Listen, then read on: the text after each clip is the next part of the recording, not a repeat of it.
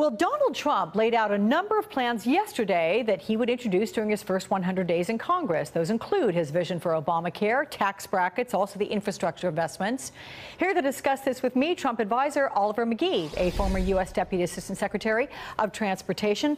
Oliver, with a welcome to you, I want to go right to taxes first, because as you know, sir, he has promised to reduce corporate tax rate, rework the income tax brackets as well. But if he reduces taxes for some, would that not mean that it would go up for others? I mean, who do you think ultimately pays the difference?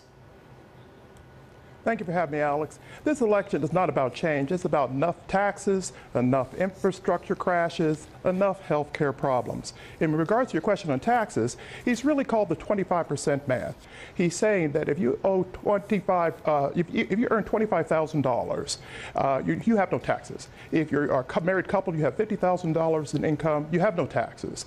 If you're a corporation, we're going to drop your taxes, which is the highest in the world, down to 15%. And if you earn more than $50,000, you have 25% taxes. That's a simple tax model. It's getting rid of all the loopholes and basically downsizing the IRS. We spend half our year, each year, figuring out our taxes.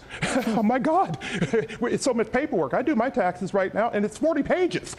It's amazing. So this election is really not about change. It's about enough is enough. And that's what he's going to do in the tax front. Well, I think everybody could say, hey, let's simplify the tax code. That would be a good thing for so many people. I do want to ask you about Obamacare, because he says he's going to repeal it. Yes. He's going to replace it with some health savings accounts. But those are two very different benefits. So why is this his approach? Well, 80%, Alex, of our health care is covered by whether you have a job, whether you basically have your own health care. If you like your health care, you can keep your health care. That's 80% of health care in this country. The other 20%, which is representing about 20 million people who are out of health care, it needs to go back to Congress and rethink it not in divided government, but a shared governance. And basically, Donald Trump is, all Americans may not agree with Trump, but at the same time, Trump is for all Americans, and he's interested for us all to have health care.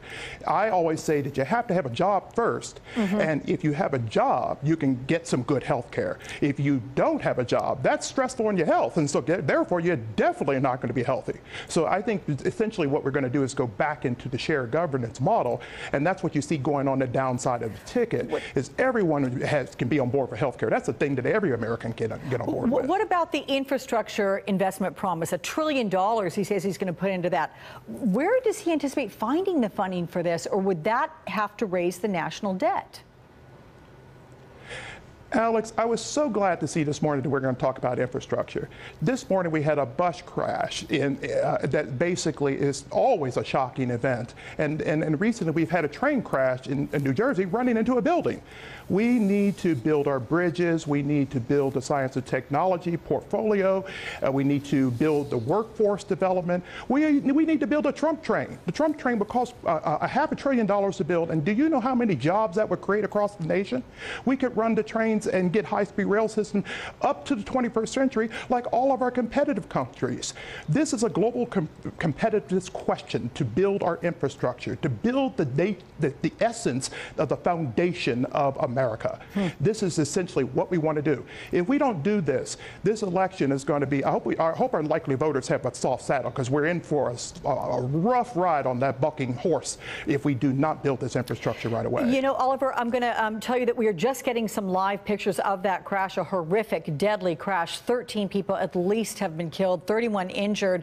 This on the Interstate 10 westbound towards Los Angeles in the Palm Springs area. Given your experience within the Department of Transportation, the investigation will go where at this point? And I will say, you talk about infrastructure. I do want to make the point, we don't know that infrastructure has anything to do with the cause of this crash happening at 5 a.m. this morning.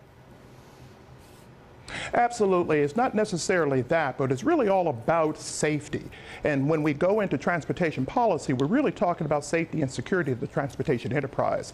But it's also a very powerful science and technology policy. So this is essentially what both candidates have to look at in their 100-day plan. Infrastructure is not something down the list. It is now a high national priority. If we're a crumbling infrastructure nation, we are in trouble in our global competitiveness. This investigation is going to go straight to the proper position authorities in the National Transportation Safety Board. They're a wonderful agency, safety agency, the best in the world. And they basically get to the bottom of what happened.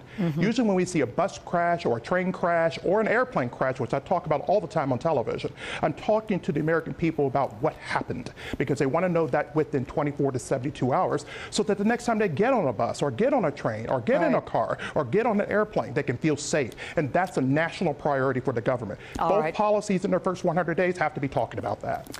Former official in the Department of Transportation, Oliver McGee, thank you very much. Currently an advisor with Donald Trump. Appreciate your time and your insights. And for all of you, again, we're of course following, yes, sir, this bus crash as we're giving you the first live pictures into it. It was described to us earlier by a KMIR producer on scene how the front half of that bus had been sheared away, and by his estimation, an absolute miracle that anybody survived that bus crash. You can see for yourself why. We're going to come back at the bottom of the hour with more news and updates from Palm Springs, California. Stay with us.